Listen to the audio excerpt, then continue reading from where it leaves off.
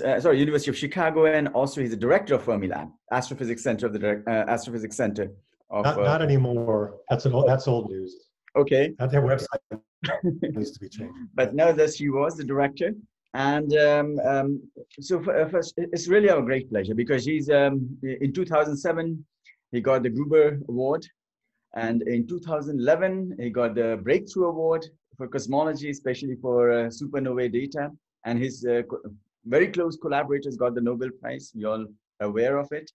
So it's really a great pleasure for having him with us. Usually in this forum, we talk about testing quantum gravity in a miniature version in small scales. But today we are looking forward to him to tell us how to look for quantum signatures of quantum gravity in the sky. So the floor is all yours, Craig. Thanks. Yeah, I really want to talk about all scales, and especially the sky. That's what I'm most interested in now. But yeah, so these, and what I'm going to talk about, you can follow up in these papers here if you want. So I want to start off with some very general, very, very broad general ideas about this notion of coherence, quantum coherence, macroscopic quantum coherence, and how it relates to gravity. And of course, this has been a fascinating issue ever since the 1930s. It's kind of interesting how long it took people to, I mean, it's 10 years after quantum mechanics was invented. And EPR did their famous thought experiment, and Schrödinger did the famous CAT paper. And so this is what everybody thinks of when they think about a macroscopic coherent entangled state, right? So I don't have to tell you what the system is.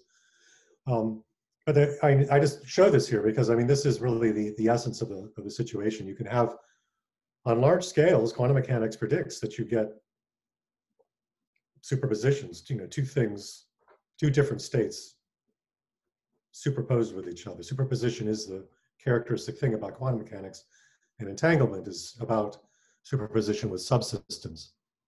And it's entirely non-classical. So that actually it's actually easier to talk about that in a less amusing way, to actually talk about the EPR system. Right? So this is a system where the Einstein-Podolsky-Rosen system, where you actually have a positronium atom, an electron and a positron in a quasi-stable state. You wait a while and they annihilate, and they send off gammas in opposite directions. And that is, since you start off with an atom, positronium in an S-wave state, it's got a spherically symmetric wave function, and so are the products, the spherically symmetric wave function. But when the decay happens, the state that you get is a superposition. Usually people talk about, can you see my pointer on the screen if I do that? Yeah, usually people talk about, measuring, this is what EPR talked about, measuring polarizations, for example. You can measure the, up or down polarization of the other one, and of one of them, and the opposite one kind of knows about what you measured, right? It determines how the state, how it projects. But you can do the same thing with the directions of the particles, the direction that the axis that they decay on. So if you start off with an S-wave state like this, you'll end up with the quantum state after the decay is a superposition that adds up to an S-wave, equally likely axes in all directions. Superposition of directional pairs. Of course, if you detect one, you know where the other one went, so that collapses the wave function, and we use that all the time in medical imaging. You use this for PET scans. You actually implement this. You have a positron and electron annihilate, in a patient's cancer, and the gammas go off in opposite directions. You can identify the pairs by a time projection. You look at the coincidence in time, you get this macroscopically separated state, and you can figure out where they came from originally. So that's it's a non-trivial thing. It's collapse. It's an EPR collapse. It's happening routinely. We use that all the time. Now, the interesting thing, of course, sort of dialing back to the main subject here, is that gravity is part of this. Gravity is part of the same quantum system as matter. And, so these particles that are these decay products have gravity, and the space-time has the same coherence as the particle wave function. So it also extends indefinitely on light cones in a non-local way. So what we often, the EPR supposed paradox wasn't a paradox because there aren't really two separate particles. There's one quantum system that has two particles in it, and that system lives on a light cone originating at the site of the decay. So it's all, there's no true paradox of quantum mechanics. However, it is non-local, and there's a non-local state on a light cone. So the preparation of the measurement, it's not acausal, but it's non-local. The preparation of the measurement happens on causal diamonds. And this has been realized for a long time. So back in the 40s, John Wheeler, had one of his characteristic prescient inspirations. And he wrote this down, that in the gravitational theory, we should be able, in principle, to dispense with the concepts of space and time, and take as the basis of our description of nature the elementary concepts of world line and light cone. That was in the 1940s, and people are really still trying to do this. They're still trying to implement this idea, because he's right. I mean, basically, that's right. You should get rid of the concepts of space and time, replace it with something which is both respects causality, the world line light cone construction, and is non-local. That's what gravity has to be made of. So we'll come back to that in a minute, but first of all, let's just consider that the system we were just talking about. I like this thought experiment because this is how we talk about this is a way to talk about the gravity, the gravitational effect of that particle decay. And it's a great system because just like that PET scanner, you prepare the system and measure the system locally, but that you can measure a property of the system which is non-local and distributed, which means that you can do both quantum mechanics and gravity at the same time. You do a measurement locally and prepare a measurement locally. That's what you do in quantum mechanics. But you need a non-local measurement to detect a gravitational effect, because gravity obeys the equivalence principle, and you can't measure gravity locally. So this is the setup. You've got a world line here, which is where our particle decay is, and the observer are in the same world line. And these dotted lines are the outgoing axis of the null decay of the two particles going off. And then at some radius r, you've got a sphere of clocks.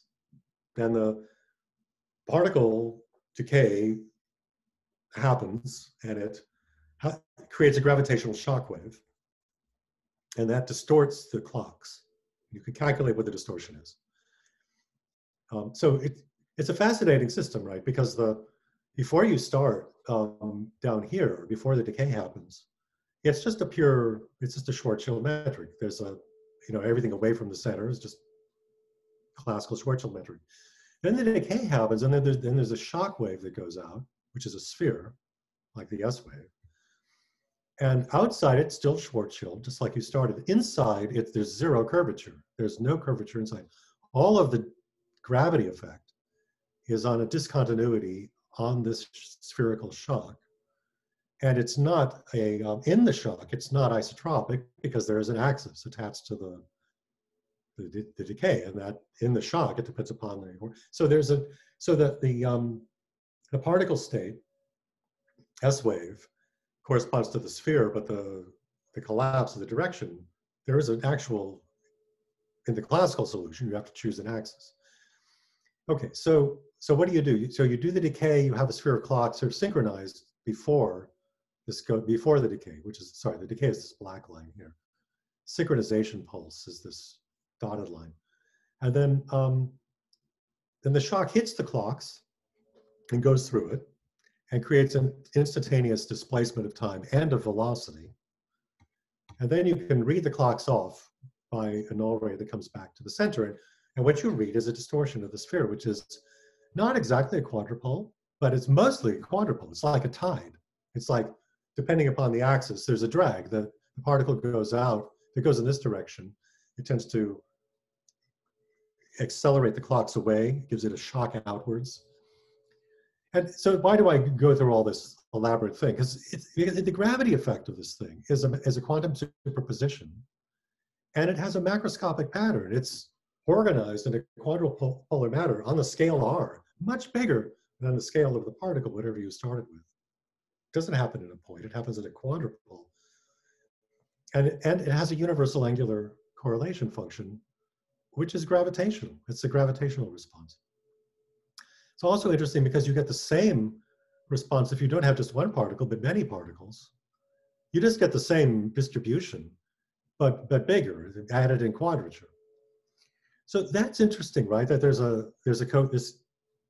a coherent gravitational response. And this is just standard physics. I mean, you just use the Bohr correspondence principle to figure this out. So that is what Wheeler meant, of course, was that he wanted to go beyond that and talk about gravity itself. And that's what people have been working on, you know, for the last 60 years, 70, 80 years almost. The horizons of black holes and things like that, causal diamonds. Nowadays, people are thinking those whole things are quantum objects. And 't Hooft has been thinking about this a lot lately in the context of black hole horizons, and saying, well, we should think about a black hole like an atom. When you do a non-relativistic atom interaction, you never think about the spatial distribution of stuff. You think about the whole atom as a quantum system interacting coherently with the quantum state of an in and an out particle. So that's when people do coherent scattering, that's what they do. And so the idea is that a black hole is the same way. There's one, you know, spatially, you think classically a black hole horizon or a causal diamond as being a large thing, an extended classical object, but in the quantum mechanical state, it's one thing. So that if you interact with, it doesn't mean anything to interact with just one point on the black hole. You interact with the whole black hole, the non-local extended object, which is not the classical view, right? It's in essence quantum mechanical. That's what I mean by coherent quantum gravity. And there's a natural another whole literature, lines of thought about this, sometimes called entropic, emergent, or holographic gravity. And again, you can track down the literature, starting with this paper by Jacobson if you want, others by Verlinde and people like that. And the idea here is, you know, it isn't really, well, these aren't quantum models, they're thermodynamic models. But they do assume that the model is that space-time is like a fluid, and you can derive the field equation statistically, like an equation of state. And if that's right, then the elements of this are, as Wheeler said, the macroscopic holographic causal diamonds. They're causal structures, not atoms, right? They're not particles, and not waves either. They're causal structures. There's another line of thought. And again, these are just examples of kind of what's going on. There's a proposed solution to the black hole information paradox, which I like a lot, which again, in its essence, is based on non-local quantum entanglement. So macroscopic coherence of quantum gravity. Here they call them entanglement wedges, which is a nice name for it instead of coherent causal diamonds, but it's the same idea.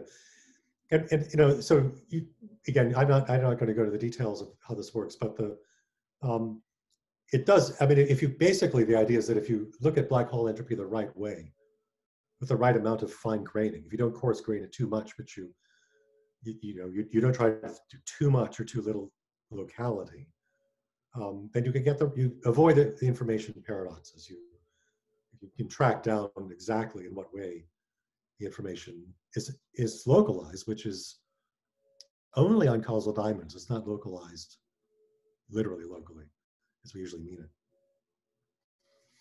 But of course, when we talk about quantum gravity, everybody wants to talk about the Planck scale, which is, of course, incredibly local, right? It's this tiny scale. And in the example I just gave, the shock wave, the gravitational shock wave, the Planck scale is relevant to the width of the shock. That solution becomes inconsistent if you try to go closer than this distance to that shock wave that goes up. But that's a null structure, right? It's a distance in proper time away from a null structure. But that example does show us that in spite of stuff, the quantum system being at the Planck scale, the coherence is not confined to the Planck scale. So you shouldn't think about it like this famous quantum foam of uncorrelated, roiling, virtual particles coming and going just to the Planck scale, but they're really delocalized objects on light cones, non-locally. And if that's true, if that's how it works, that's what might make the Planck scale effects detectable. So again, there's a literature about this. I'm not going to go into recent papers by Verlinde and Zurek, and you guys actually. You're talking about, how coherence matters if you're trying to do an experiment. The simplest way to look at this is to just think about what Brzezinski, Carlton Caves years ago called, 40 years ago called, standard quantum uncertainty. So this is an expression, it's just the Heisenberg uncertainty. And the thing that's a little surprising here is that, so this is now the uncertainty for the position of a mass for a real measurement over an extended period of time, tau. And it gets bigger the longer the duration of the measurement is. And it does get smaller as you increase mass, as a quantum uncertainty should, but it is much larger than the Broglie length for a mass, if you have a time scale much bigger than the de Broglie time for a particle. And that is, you could think about it as a diffraction if you think about particles as wave functions. And this is it's the uncertainty that enters into LIGO and other systems like that. It's also, if you think about the system that we had before, the clock sphere, the decay, if you put in as many Planck mass particles as you can into a causal diamond without making a black hole, this is what you get for the gravitational clock distortion. The gravitational shocks give you the same number. So that's the effect that could, if that is the uncertainty and the amplitude of fluctuations, that's what you could detect in interferometers. Now, I'm really not going to talk about the Fermi-Lab holometer very much. And if you want to know about this kind of thing, you should get Hartmut to give a talk, because he's the one who's really knows about this, thinking about it at the moment. But this is just an example of the experiment that we did. We finished at Fermi-Lab. And so what we did is we had to measure this effect, to measure coherent causal diamonds, as we thought, you'd have two Michelson interferometers. Each one of them is a LIGO-like, I'm sorry, come back to that. Each one of them is a LIGO-like thing. There's a beam splitter, laser comes in, and then there's long 40-meter arms. And then you correlate the outputs very quickly. You have do a cross correlate, you correlate the two signals that come out, so that if there's an in common coherent perturbation of the signals on that 40-meter scale, you would see it in the correlated signal. And so that's why it's important to have a high bandwidth. This is why you can't do it with LIGO. It doesn't have the right experimental parameters to do this measurement. If you rebuilt LIGO, refitted it, you could do it with the interferometers, of course. And we were able to, with many hours of integration, integrate down to get a Planck time precision in what you call the strain spectral density. So there's a quantity with the dimensions of time, inverse Hertz. It's the square power spectral density of displacement here in terms of strain. So this is the data from that first experiment. And really the main takeaway here is the left-hand plot. Look at the numbers. These have the dimensions of time, and the times are on the Planck scale. So again, I don't want to, you guys know about the experiment, I'm not going to go into the, but the point was that we were able to measure and constrain a Planck scale model and rule it out with an experiment like this. So if you did have fluctuations of a certain shape of the amplitude that I was just talking about, we would have seen them. And we rule out fluctuations like that with a particular symmetry, the quadrupolar mode. It way better than much smaller than the Planck time, a few percent of the Planck time. Now, so we didn't see anything. That was a null result, and we thought that maybe the reason was that we were just measuring the wrong thing, and so we modified this machine by bending the one arm of each interferometer. Because the first machine would not have been sensitive to rotations or transverse displacements. In other words, if you take this end mirror and you wiggle it this way, it has no effect on the signal. But if you bend the arm like this, and you wiggle the arm this way relative to the beam splitter where the measurements are made, it would enter the signal of this experiment. And we haven't published the results of this, but I can tell you it's also a null result. And it's a similar sensitivity to the first one. So again, if we didn't say anything, it's because if there's an effect of that order, it's because of a symmetry that we didn't see. And Hartmut's building the successor for this, and he's doing the R&D.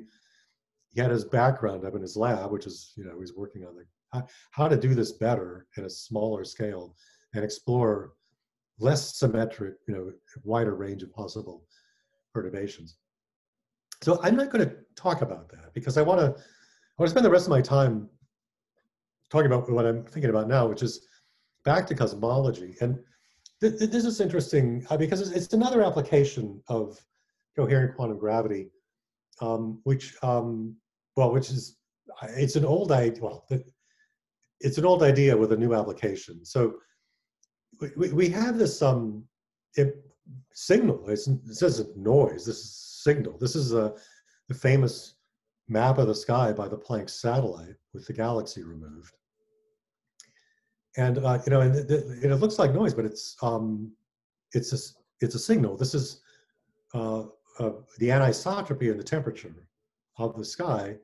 We think was imprinted by a quantum system during inflation. And not only that, but this is not a fluctuation. It's a frozen fluctuation. It's an intact image of a coherent quantum state of what the system was doing, which is a very rare and difficult thing to create in the laboratory. You never see images as good as this of coherent states in the laboratory. There are some images of coherent condensates, but they're not as rich and detailed as high signal noise is.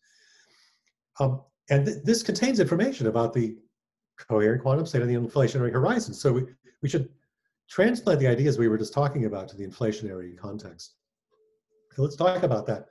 So it's kind of nice because in inflation, if you go to a conformal time and conformal space coordinates, it has just the same causal structure as flat space time. You just have different coordinates, really, the co-moving coordinates. So on the left side here is the causal diagram for standard inflationary cosmology, so we might be on this world line. This is us. This surface here, the spatial hypersurface, is the end of inflation. And you can't see it here because it's all been taken out of the conformal coordinates. So before then, everything is exponentially expanding away. And the way the fluctuations are laid down is that during inflation, there's this quantum region at the beginning where there are field vacuum waves, 0-point oscillations fields. When the wavelength of the wave becomes comparable to the horizon, which happens here, I haven't drawn the wave, but it would be of this wavelength. They freeze in. They say freeze in. It adiabatically stops oscillating. It becomes part of the metric. And when it becomes part of the metric, it becomes a classical curvature perturbation, and that's what we see when we look at the microwave background, which is here.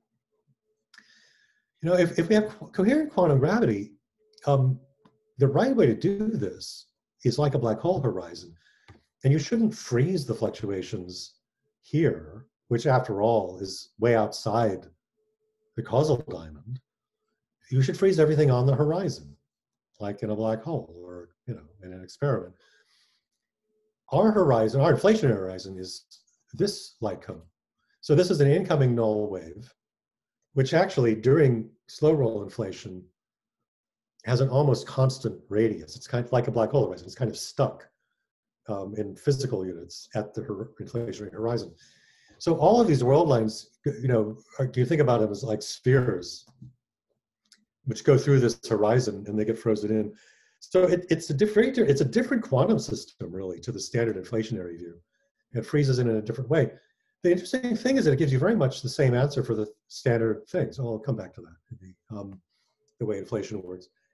So let's just suppose that that's how quantum inflation works. That there's a coherent null surface, perturbations form coherently on that horizon. If that's right, then it imprints angular correlations, just like the quadrupolar perturbation of our decaying particle that we started with. Not necessarily quadrupolar because it's a different system, but they have large-scale angular correlations. Now, everybody's seen this famous plot. When we talk about inflationary perturbations, this is what you're used to seeing.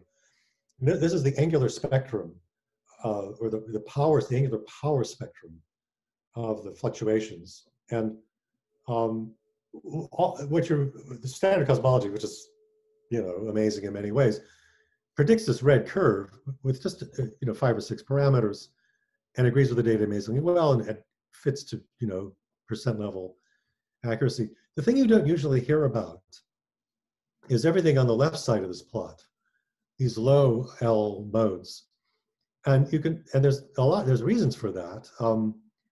First of all, it doesn't agree very well, but people don't worry about the fact that it doesn't agree very well because actually the error bars are really big. And the error bars here are not measurement errors, they're theory errors. They're what people call cosmic variance. The theory doesn't actually predict things very accurately on at those small angular wave numbers. So this is the same thing, but it's now focusing more at low L. And you can now you see what the issue is. So that the theory actually just predicts an expectation. It doesn't predict a realization. It predicts an expectation and a variance. At high L, you can average over all these points, which is what's done in the previous plot. At very high L, you can get the error bar small by averaging over many discrete L's. But at low angular wave number,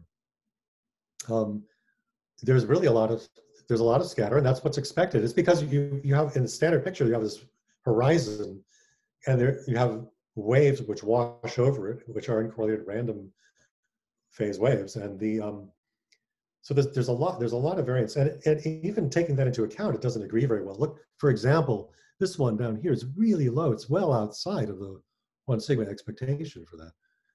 So so that it isn't really talked about very much, and not worried about very much because of cosmic variance.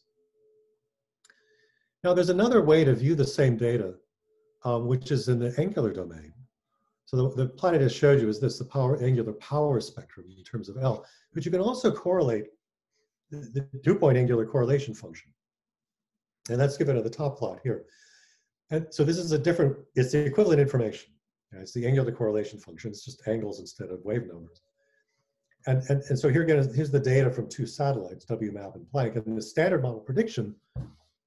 And I'll show some more plots of this in a minute, but it has its expectation value, and then the gray band shows the range of all the different realizations.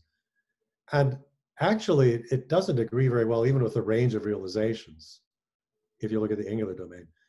And this has actually been a problem ever since the beginning. From the first time that the microwave background was ever measured by the Cosmic Background Explorer, this is back in the 90s, or early 90s, they saw this dash curve here, and they noticed right away that was not what they expected to see. What they expected was something like this gray thing. But what they saw was very little correlation, almost zero vanishing correlation at large angles, which actually, is not predicted, and it looks like a symmetry that you've ignored. I mean, that you didn't expect. And so, like I said, it was known since the 90s, but as the data got better, that result is still there. In WMAP, here's the WMAP measurement, and here's the Planck measurement. of the same thing. And they'll come back to the agreements and disagreements between the data, but the main result is the same. There's very little correlation on large angles, which is a surprising thing. And that really isn't what you expect, right? If in the standard cosmology, this is just, I think this is 50 random realizations. The expected thing is this black curve. A typical, and the actual sky should be one of these colored curves. And almost none of them look like what you see. Almost none of them, what you see is something that hugs zero out here at large angles. Now, it's interesting because if you think about what a holographic model might do, and I come back to some details on this in a minute, if it's holographic, what that should mean is that there should be a universal two-dimensional correlation function, because it's a two-dimensional power spectrum. It's holographic. It's not three-dimensional. The standard picture is three-dimensional, a universal three-dimensional power spectrum, which is why you get this scatter in the two-dimensional projection. But on a sphere, a holographic horizon should have a universal two-dimensional power spectrum. So what you would expect would be a model. You should be able to construct a model if you understood quantum gravity, which would look something like this. This is the model. This is an actual model of the orange curve, and you should be able to just fit the data. You shouldn't have any scattering. You should just at large angles. So it's a very different attitude towards the large angle data than the usual attitude now is. We just won't worry about it because there's this cosmic variance and the theory doesn't predict anything anyway. So we'll concentrate on what we understand, which is small angles. But you might be missing a really key clue here about holography. Okay, so why hasn't that been studied more? Well, the main reason I would say is that there's this huge measurement challenge in measuring large angle precision, large angle correlations, and that is that we live in this galaxy. If you actually look at the sky, the actual image of the sky with Planck is more like this thing on the upper left. You could take out the dipole, that's easy. That's from our peculiar motion. But you're still left with the galaxy, which is this huge, bright structure. I mean, before you subtract the galaxy, you can only see the primordial fluctuations clearly at the galactic poles. Out here, you see these little patches. That's the primordial map. Here. In the main part of the sky, it's a mess. The satellite teams did an amazing job of removing that. In fact, the Planck satellite was designed with many frequency bands, WMAP too, but especially Planck had many frequency bands, high frequency bands, to take all of that out because its foreground emission does not have a black body spectrum. And so they made maps like the one at the right. This is called Commander. So that's their reconstructed microwave background. And that's the famous map that I started showing at the beginning. And that looks more like what you expect, statistically uniform. If you look closely though, there is a little trace of a galaxy in the middle, but they haven't got it. It's not completely gone. And in fact, they did more than one model of the galaxy. And if you smooth it and take the difference between their different models of the galaxy, you get this thing at the lower left, which you can still see the galaxy. It isn't completely gone. And so if you're really trying to do high precision work, that's the difficulty. There's a limit to how well you can do this. However, we shouldn't give up. This is the same thing in an orthographic projection and smooth. So if you look at the large angles, the idea is that these large angle, these are just primordial. These are the maps of the horizon on that sphere. Pure gravity, really, pure quantum gravity. But it's contaminated. It's not as bad as it looks because I blew this up. The scale is higher contrast than this. But buried in this, these are two maps. There's contamination still. So that's the limit to the measurement. Nevertheless, we decided to look at it anyway. And so this is a paper we did last year with some summer students, Steve Meyer and I. To ask, are there really symmetries in this data? And what's interesting is that there are the different galaxies, the different ways of subtracting the galaxy, they do agree very well with each other at right angles, at that at right angles on the sky, the correlation functions. The models don't have a contamination, apparently. Not only that, but at that angle, the measured correlation is almost exactly zero. So I started off by saying that it's close to zero. It's almost exactly zero. And I find this fascinating. So here are the different maps. And the scale here is plus or minus 2.5 here, microkelvin squared. Whereas this is on the scale of 1,000. So you really have to zero in on this thing. They really are zero. And that to me signals it's not cosmic variance. It doesn't, the standard model is that this just happens by chance. That is, it's just a fluke. Or in the holographic interpretation would be no, this is that way, it's zero at 90 degrees because of an exact symmetry in the theory. Completely different interpretation. So so back to this idea, right? I mean, if you have a holographic model, you get an orange curve like this, should go exactly through zero and be close to zero elsewhere, but not exactly zero. Compared to this, which is the standard model, this is all over the place.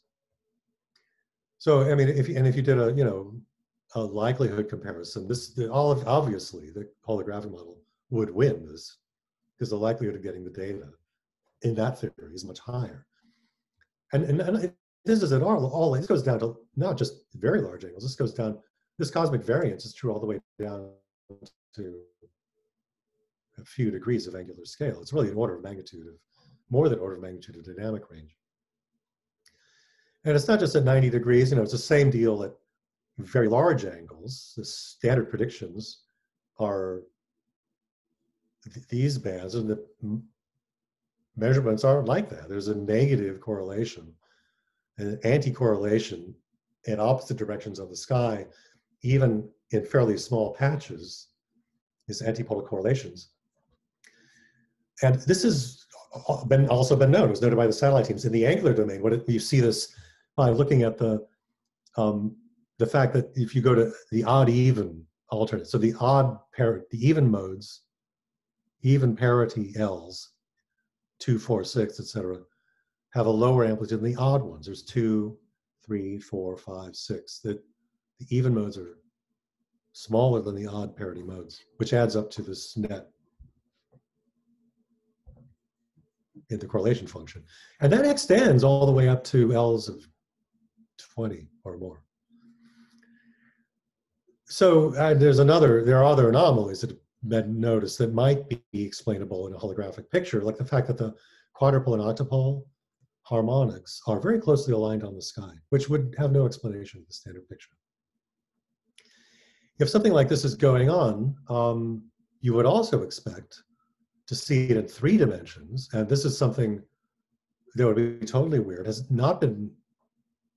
been possible to measure this yet.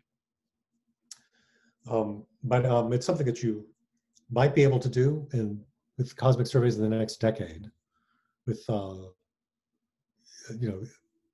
LSST especially, also 21 centimeter, a variety of high volume, high dynamic range, high resolution, high fidelity, good redshift, 3-dimensional maps.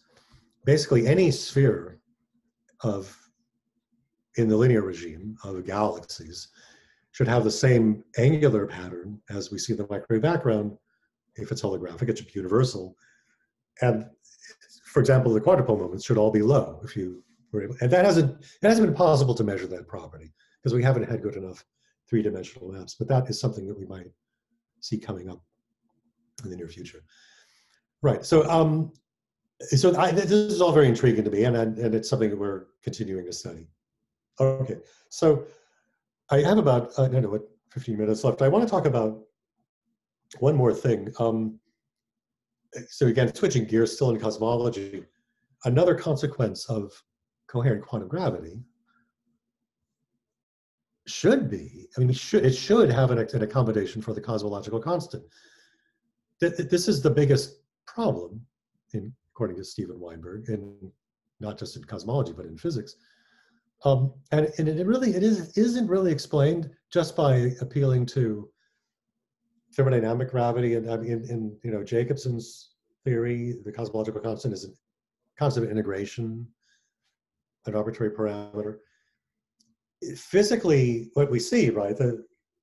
I won't bore you with the details because you've heard this story many times. The galaxies today are all flying apart from each other faster and faster with time. We can look at the recent expansion of the universe and see that it's been accelerating over the last octave or so of expansion. And the physics of that is that somehow or other, empty space is gravitationally repulsive. The gravity of the vacuum is negative. That is, it's not only not understood in standard physics, there's no place in standard physics to find an explanation of it because we don't have, it really is a quantum gravity effect. So if coherence is a thing in quantum gravity, if that is a property that we need to accommodate, it should have a role in explaining the cosmological constant. So that's what I want to talk about in the remaining time. So what is the problem that Steve Weinberg was worried about so much? Well, this is in a nutshell. So you measure the rate of cosmic acceleration. We do that with supernovae and so on. And you can measure it in Planck units, our favorite units. And in Planck units, the astronomy measurement is a number. And the rate of acceleration is 10 to the minus 61 in Planck units. And this is also, if you like, Einstein's cosmological constant, the square root of that in Planck units. So Einstein's lambda is like the density of the vacuum, and it gives you an expansion rate, which is, the density is wrong by 122 orders of magnitude, and the expansion rate's wrong by 61 orders of magnitude, because that you get one if you just assumed that the 0-point oscillations of a Planck field quantum foam vacuum, it just has standard gravity, you'd get 1 for this and not 10 to the minus 61. So there's two parts of the problem. The first part of the problem is why is lambda so small? It's 10 to the minus 61. It's practically 0. The second part of the problem is it's not exactly 0. It's not an exact symmetry. There's a tiny non-zero physical value. That's why the discovery of dark energy was such a big deal, because before then, physicists were kind of comfortable in the notion that there's some unknown symmetry of quantum gravity which makes it exactly 0. Now we have to have a symmetry which makes it not exactly 0, but very, very small. So another way of putting this is, this is more of an astronomer's plot. So you can plot the scale factor as a function of time in lots of different cosmological models, and the data show up as these points. And here are today. It's very linear nearby. If you look far into the past, what you see is that the expansion was slower. It's been speeding up, like there's a concaveness to the curve here. It's curving upwards. And so on this plot, the way to pose the question is, why is this happening now? Why, 10 billion years after the Big Bang, why is only now is this kicking in? Why didn't it happen back then at the Planck time? And on this scale, you'd say, well, why this scale? Why is it very close to 0, but not exactly 0? So I just have a few ideas about how this might happen. I don't have quantum gravity theory, but in coherent quantum gravity, you might be able to make this work, because we know the virtual particles are real. The thing that we need to explain is why their gravity is almost 0. And we can go back to a shock wave like we started with a decay. In this case, consider a planar shock wave, that if you have a particle moving along a null trajectory like this, it creates a shock wave, a displacement of this magnitude in the null direction, a planar shock. And this, again, is an old solution, Eckelberg and Sechsel in the 1970s and 80s. And 't Hooft also has worked on this in the past. So the conjecture would be that in coherent quantum gravity, because it's coherent, you can make the coherent gravitational displacements of virtual particles exactly cancel if you have non-interacting virtual particles. If you just have cancellations of these shocks, you don't get any net gravitational effects. which is not obvious if you have the field model. It doesn't happen that way in the field model because you have an infinite size. In the coherent model, it's limited to causal diamonds. And so the way you might do this would be to have shocks of counter-propagating particles, and you add up outgoing and incoming in a causal diamond, and these linear displacements would just cancel. So for exactly radial momenta in virtual particles, you can make them go away. Now, what's interesting though is what if you had non-radial, what if you had pairs of particles which were kind of missing each other, like this particle shock from this and a gravitational shock from this? In between the two, the gravitational shocks do gravitational frame dragging. They produce a kind of spin. If they go this way, I guess one way I've drawn it here, they can go this way or this way. And if you're in between, you get a spinning effect, a frame dragging. Those same linear shocks would cause a net outward drag and a net spin. And this is a higher order effect, so it's a really small effect. So it has this order of magnitude, it goes down like the impact parameter squared, which means that if you have a self-interacting particle, that the virtual affections might produce a non-zero gravitational effect. So this is digging into that a little bit deeper. What would be the coherent quantum gravity of self-interacting virtual particles? The mean impulses still cancel for the reason I said earlier, but the mean squared don't. The mean squared impulses, they're positive definite, so they always add. So the mean square gives you a net outward acceleration, which you could think of like a centrifugal acceleration. The jitter back and forth like this will give you a net outward effect. And the magnitude of that is this very weak second order effect. And now it's 2 powers, so twice Planck suppressed of Newton's big G, and 6 powers of the particle scale, right? 2 of them from the momentum and 1 of them from the separation. So in the standard model of particle physics, what would you expect? Well, at high energies, the standard model is asymptotically free. The particles approximate nearly free massless fields. So you get a nearly zero cosmological constant. You take it to the Planck scale, and because of that symmetry, the coherent gravity shocks go away. But there's an infrared divergence in the standard model, which is that you have core confinement. You have infrared. In the infrared, the non-abelian strong interactions, the self-interactions of gluons, give you strong correlations at the QCD scale, and that's the scale that would be giving you the cosmological constant. So you can estimate what this would be. So this is the same figure that I had before, but now I've put this blob in here, and the blob is designed to illustrate the virtual fluctuation of a virtual pion pair. And the scale of that is the strong interaction scale. So this is something which has coherent spin, so transverse momentum, which goes and comes away because it's virtual. But there's the second order accumulated mean square would give us an amplitude like the ones that I was just, for the gravity effect, the estimate we just had, which goes like the 6th power of the mass. So you get this number for it. So I just estimate, if you put in the number, the observed value, 10 to the minus 61 for the Planck, for the Hubble, for the cosmic acceleration, the cosmological constant is observed. What do you need for the mass of this blob, this coherent quantum state? 10 to the minus 20 times the Planck scale. That's what you need. That's 100 MeV. That's the Planck scale. That's the mass of the pion, 135 MeV. So I just find this extremely suggestive. And the coincidence here is not, I haven't noticed this for the first time. Zildovich talked about this back in the 60s. It's just numerology. But if you have coherent quantum gravity, this is kind of what you expect to be.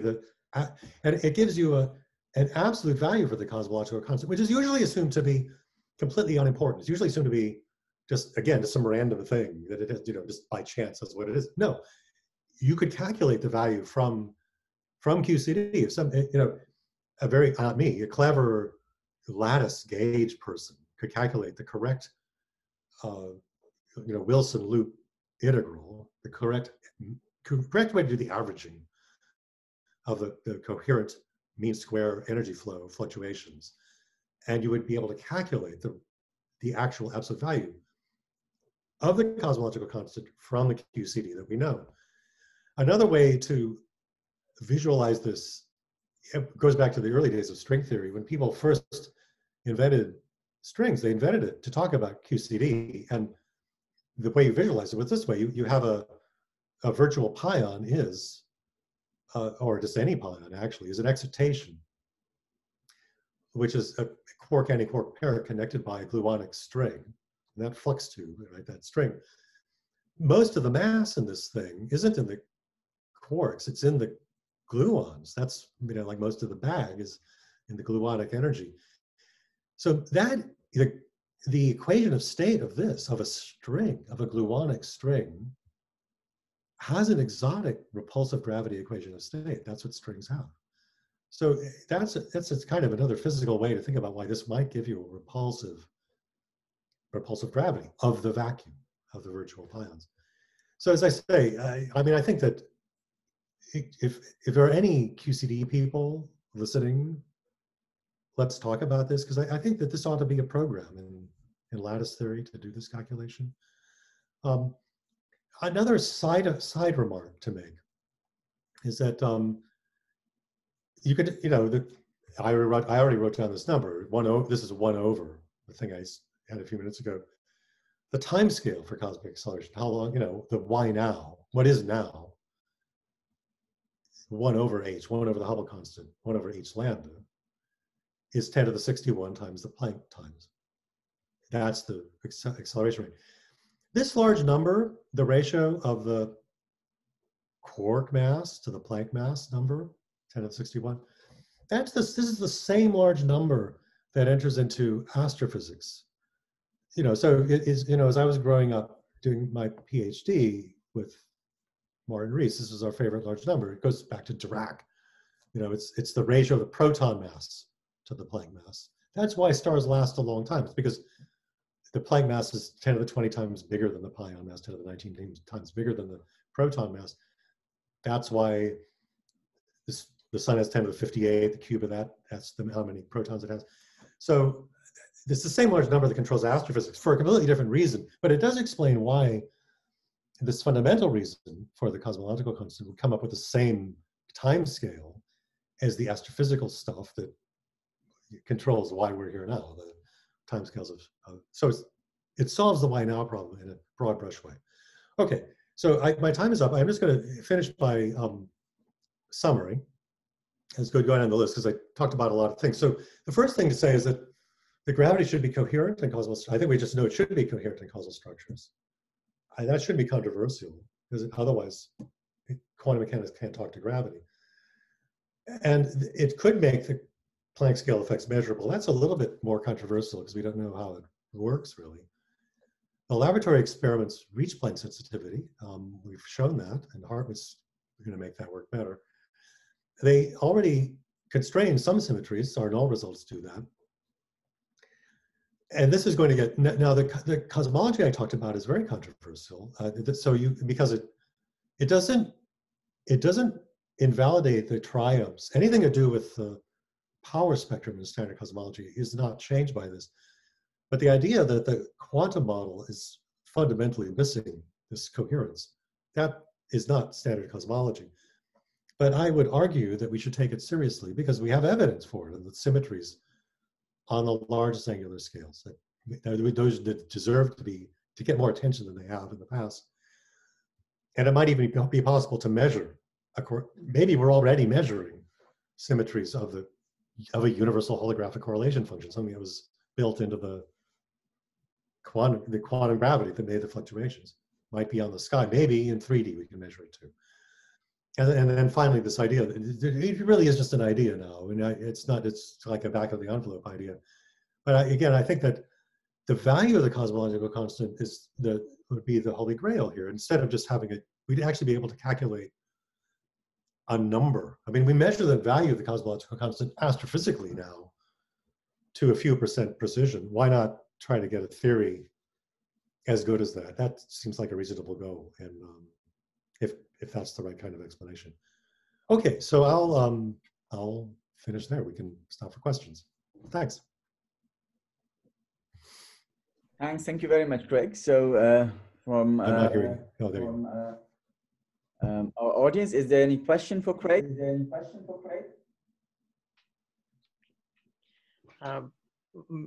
Maybe I will start with the question. Right. Hi. So you're talking about the coherent quantum gravity. Yeah. So of course we know that coherence usually is very difficult to preserve. Like in any environment, destroys coherence.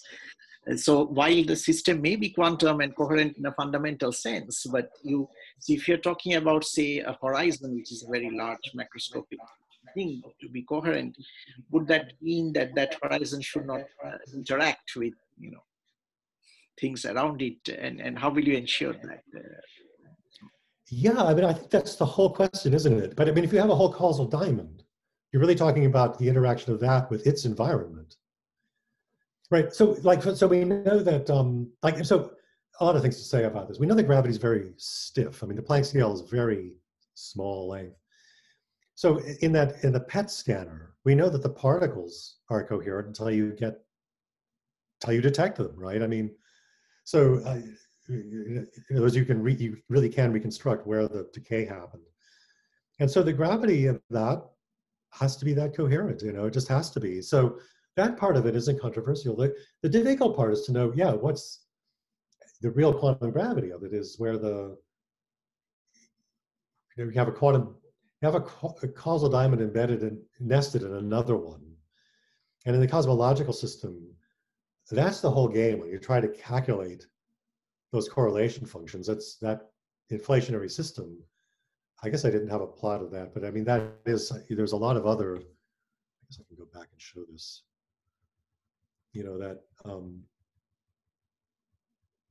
This one, right? Each of these other world lines has the same causal diamonds, right? And this is our causal, this is our horizon. This, for example, is the horizon of this guy. And so they're entangled with each other back here, right? And they're not independent. So actually the whole, in the inflationary system, it doesn't really become completely classical for everybody until the end of inflation. For any single observer, you could say, oh, it's classical outside my horizon here. But the whole system, which is what we care about, which includes all the entanglement, doesn't happen until the end. And what your question really goes very deeply, because it's about what's the nature of locality. We have these incompatible views of locality in quantum mechanics and relativity. And that these are kind of model systems that use tricks that we can control from one side or the other. The real thing knows how to entangle the whole causal diamonds with each other. I don't know how to do that. Okay. Yeah. Thank you. Yeah. Thank you. Yeah.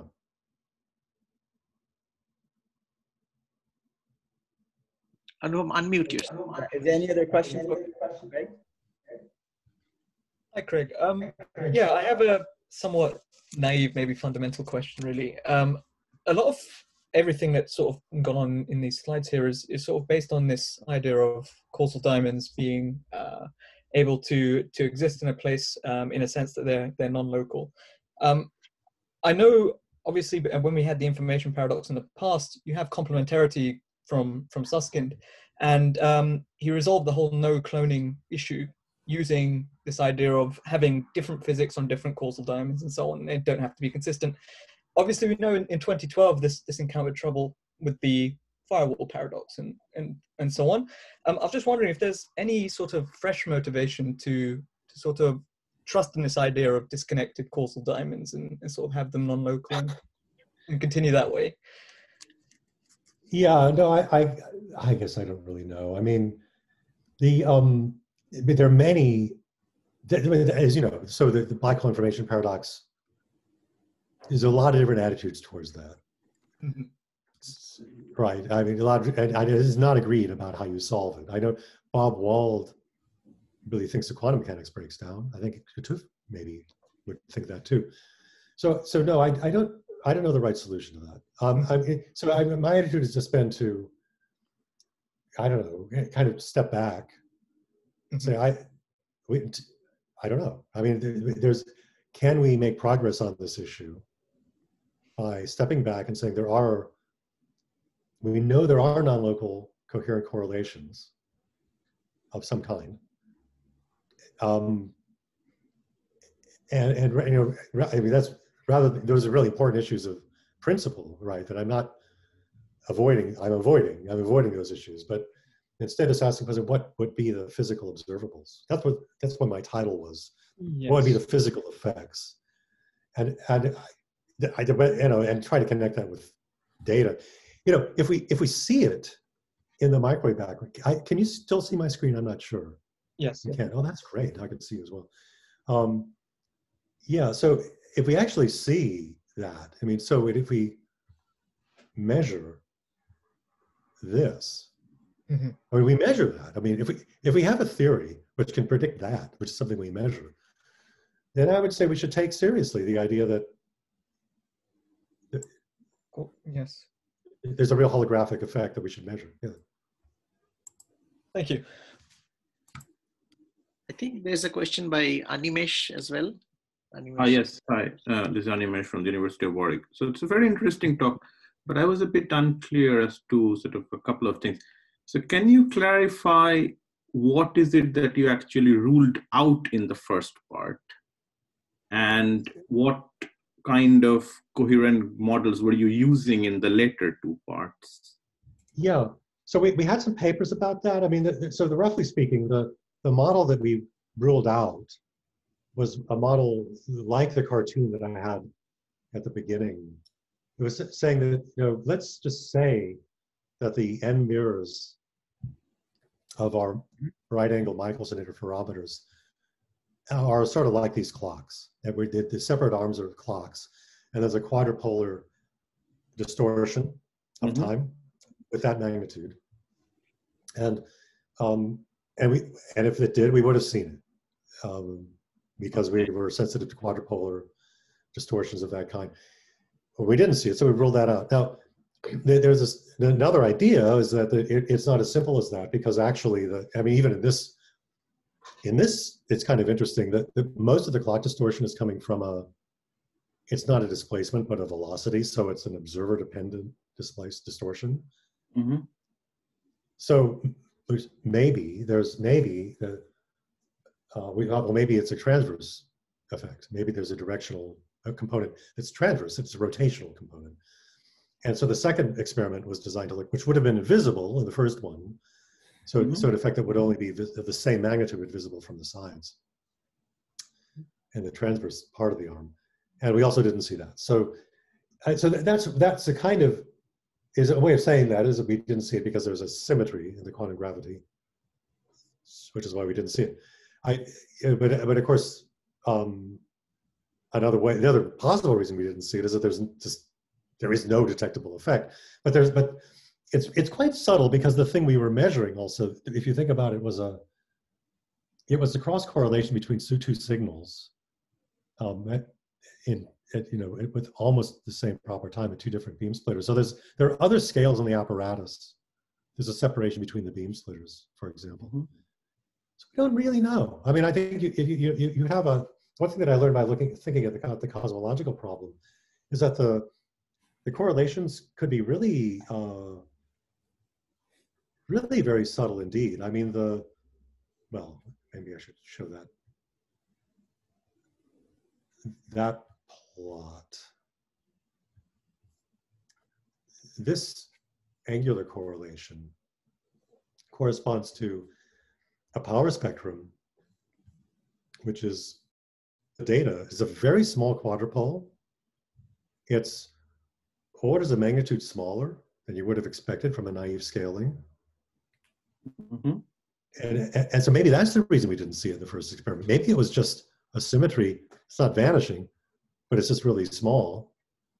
And you just have to look at higher order multipoles to see the effect. That's also possible. And that seems to be in the Berlin to Zurich model. That might be the explanation. There might be an effect, but it's just too small we just didn't have enough sensitivity. Even though it was Planck sensitivity, it just wasn't quite there yet. So can I ask a follow-up question? Yeah. So is there a way of sort of trying to detect the candidate that are used on this slide? Can those be detected sort of with interferometric experiments? I mean, that's what you would want, wouldn't you, right? To sort of. That's right. And well, I think Hartmut's program would get us here eventually. Okay. I mean, you have to, right. I mean, yeah. So I think the program is solid. I mean, especially if the cosmology holds this result up, we've got to do these experiments, figure it out. I'm not sure this is the right, I wouldn't just use this as a model for the time domain, the angular correlation of our signal. I wouldn't do that because it's a cosmological system. It's overlapping horizons. It's not the same as an experimental apparatus, but it does show you that the overlapping horizons are, the entanglement is subtle. If you have an emergent system of entangled, nested causal diamonds. Well, I understand that it is subtle, but I'm just, maybe I don't know enough, but I'm sort of worried about the old Aristotelian epicycle problem, that are we sort of adding more and more bells and whistles? Well, that's true. And so I would only take this seriously. Well, I think there are ways to take it seriously. I mean, so the first thing would be, well, the simplest example is what we already did on this one. It's just a symmetry. There's no epicycles. It's a number, a special number 0, special angle 90 degrees. Mm-hmm. So that's not epicycles. That's a symmetry. And if you can find, right, and so if you could find similar, if you have a theory which guides you towards the right symmetries, okay, then you avoid epicycles, and then of course if you can do the measurement in 3 dimensions, then it's even better, because then you have many separate measurements, many separate systems where, I mean, these, in the standard picture, this is just a miraculous fluke. And if you see that over and over again, it's got to be a symmetry, right? Mm-hmm. All right. Thanks. Thank you very much. So I have a question, Craig. So yes, it's very nice that all the roads are leading towards Rome. So it means that we need some quantum gravity. But would you say that in cosmology, is there a razor sharp argument that yes, if I see some effect, gravity is quantum? Can we say something? Can we pin it down to this extent? Well, no. I mean, in cosmology, it's all statistics, isn't it? And so it relies a lot on priors. There's a very strong prior that the model's right. The model we have works so well.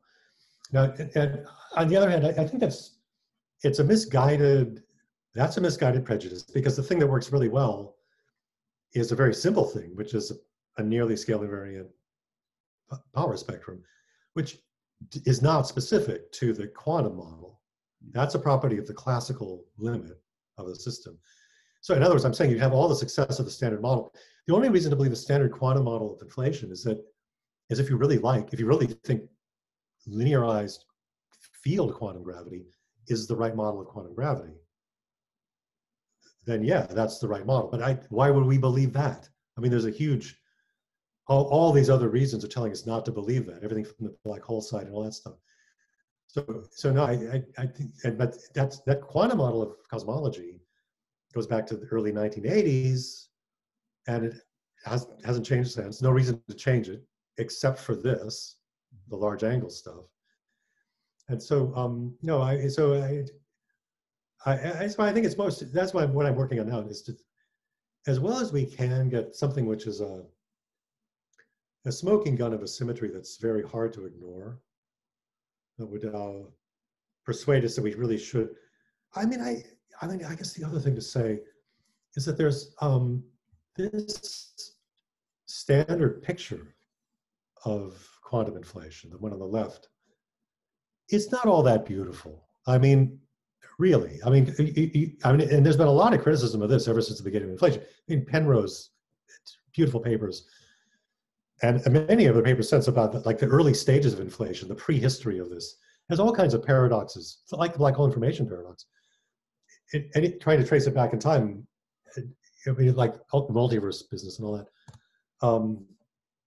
it's not that great actually. And the reason is that you really rely on an unexplained coherence going all the way to infinity of these modes, which you just put in by hand. That's the vacuum state you start with. So it's kind of a cheat, you know, you kind of start with a classical system, then you put in modes which are based on that. I mean, that is kind of, it's not causal. I mean, if you want to do something which is causal, the way that it should be to be consistent with, you know, the above, you should do something more like the thing on the right so that you don't collapse. But it's really weird because here we are, we're looking back at our horizon. That sphere, that's the microwave background map, is on this sphere here. It's everything else, outside of that, that's still quantum. I mean, you know, the different observers, everybody at the end of the day will agree about observables. That's how quantum mechanics works. On the other hand, the different observers won't agree about what part of their difference of perturbations is a perturbation and what part is in the background. But that's because it's a maximally symmetric system. The reason why the correlations are so small at large scales is that there's an exact symmetry that on this largest scale, all the causal diamonds have exactly zero monopole perturbation. It's starting from a maximally symmetric quantum gravity. Again, nobody knows how to make quantum gravity coherent that way. It's not wired in. The closest thing to it would be the anti-de Sitter space. The problem with that is we don't live in anti-de Sitter space. And anti-de Sitter space is coherent. You have a quantum system on the horizon, and it's dual to the bulk. That's great. On the other hand, it's a finite causal diamond, and it's a fixed horizon. I mean, we can't map that on to either the cosmology or the experimental systems. It's kind of is exactly complementary to it. So I don't know how to. I'm not working on that kind of theory. That's something you guys. Please do that. We need theory of that kind. No, what I meant was that many of these things are, I mean, one can explain it perhaps from purely classical physics as well. So then the question remains that if someone is really agnostic, then how would I really discriminate? Well, I mean, so these two models agree, they have the same classical model. It's exactly the same classical inflation background. The only difference is the quantum coherence of the perturbations. It's the correlations that's the only difference between them. And everything that happens after inflation, actually everything that happens outside the horizon, that is just classical standard cosmology. So it's only the quantum system that I've been tinkering with here. Thanks. Can I comment? At the very beginning, you showed the black holes and gravitational waves. I think at present, with all the discussion about ambiguities of coherence in cosmological signal, the only way that we may be able to see a sort of a quantum gravity effect is with gravitational waves. And I'm not sure that anything else can be really comparable with gravitational waves at present with our present technology. Well, okay, so I would say that gravitational waves, they're like radio waves. They're very coherent, right? They're generated by macroscopic, like black hole binaries. So the quantum effects in those waves are really small. And so the things I've been talking about, those are really small effects. You would not be able to see such small effects in, say, a LIGO detected waveform. On the cosmology signal, we measure that. I mean, and the reason why I'm optimistic about seeing the quantum gravity here is that inflation is not that far below the Planck scale. That's why we think we are measuring metric perturbations from quantum effects in cosmology. That's agreed upon. So the question is about where the correlations come from. Well, Now, sorry? It's practically impossible to, it was discussed, it is very difficult to explain, to distinguish between the fluctuations, which are statistical fluctuations, and the fluctuations, which are quantum fluctuations. This is very, very difficult. Even if you see the correlations can be from quantum effects of matter, not gravity. Okay, so yeah, in cosmology, this goes back a long way in cosmology, right? So for a long time, people thought, like what you're saying, maybe all the cosmic perturbations are just classical noise, statistical fluctuations. But then the reason that everybody is, since 1980s, believes this quantum origin is the right one is because of what is the horizon problem. That, it's the spectrum, really. The fact that you get the spectrum of a causally local fluctuation wouldn't have correlations in such large angular scales. That really has to be done back here.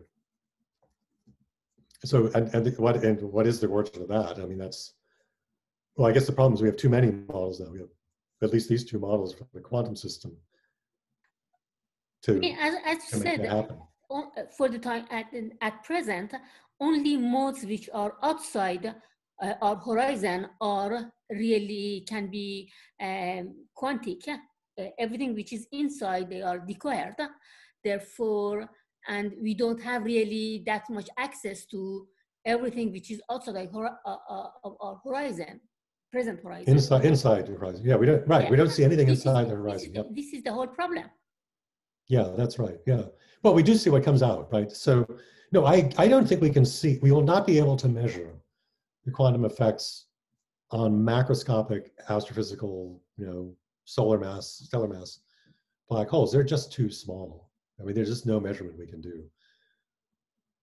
So you've either got to do an autonomous measurement, in the laboratory, if there are fluctuations in a nearly flat space, that's one way. Another way is the cosmology system.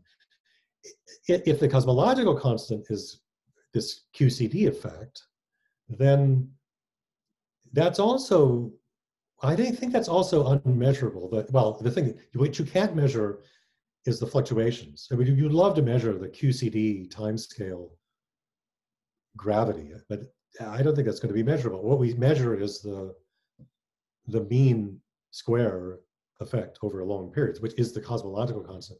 And the way to test that is to measure the number. I mean, so the analog there would be, we can, one of the beautiful tests of quantum electrodynamics is that we can measure anomalous magnetic moments to amazing precision, and the theory agrees really well. That's what we might be able to do with the cosmological constant. You could do measure the value and compare that with the quantum gravitational prediction with the standard model perturbations and make it agree really well. And then you would say, yeah, we measure this many digits of precision, so we start to believe our theory. Thanks. So I have a very related question. So it's almost the same continuation of the same question in some way. So also because I have not really followed this literature for a while. So when people try to detect, correlations in the microwave background, okay, so I have two questions related. So to find a really quantum correlation, you would need at least, two complementary bases, right? Not just position intensity correlation. And not only that, if there are, of course, multi is very scrambled, then you have to observe, at multi-points as well, in multi-basis. That's one question. The other is that when you're observing the CMB, I really don't know here, is the gravity traced out, or are you observing the gravity plus matter joint system? Because if any of them is traced out, you will again, decohere the system. Yeah, no, okay, so those questions are really getting into I did not talk about the details of the cosmology. The first part of your question, that is really subtle. I mean, and yeah, that's the whole key, that somehow or other, all these different observers, they all have to be equivalent, and they're all the horizons, the spherical horizons around each observer, all of them have zero offset from that observer. That's the design. But if you take circles on those spheres, they don't have zero mean offset. And the intersections between the horizon, that's on circles. So when we measure the correlation, what we're measuring is the mean over the sky of the product of a polar value with a circle of a certain angular separation. So somehow, I mean, the function that you see should have it reflects all of that, all of these horizons coming. And it does, that's why you get exactly 0 at 90 degrees, but away from 90 degrees.